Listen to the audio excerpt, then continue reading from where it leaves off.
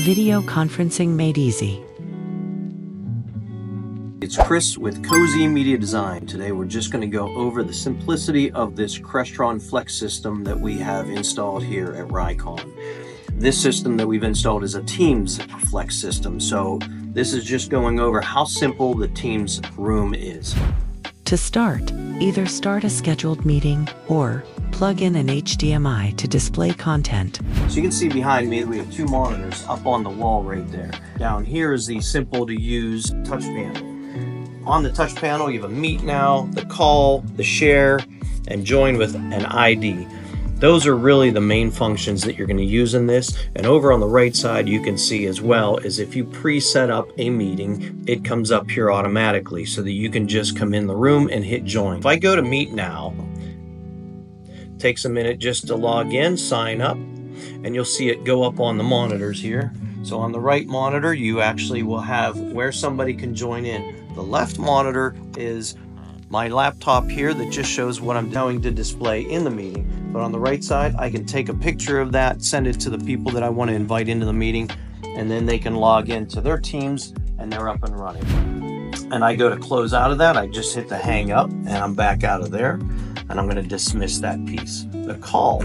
So the call is really something simple that I can go in, and if I wanted to put in somebody's name, I can go in and do a search and it comes up.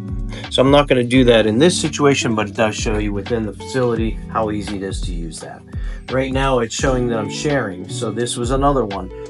It automatically defaulted from that one. As soon as I plugged in and hit the Meet Now, it started the sharing. Sharing just basically puts everything that I have on my computer up onto the monitors, making it nice and easy for a meeting. If I hit stop sharing, then it goes back to the defaults page where it is showing whatever's on the view and what's scheduled now. If I go to join a meeting with an ID, well then I can do that as well. So I can go into Teams, I can also go into Zoom. So if somebody had already pre-made a Zoom meeting, then I can log into a Zoom meeting from here just by hitting that button as well and logging in, as long as I have that ID. That's really about it. That's as simple as it comes as far as the system that we put in here. We have done this in multiple rooms, multiple companies, but it's because it's very simple. So there is usually a Teams room that is a native Crestron Flex Teams room, or you have a native Crestron Flex Zoom room. Either one does very well, but it's whatever you use the most in your facility.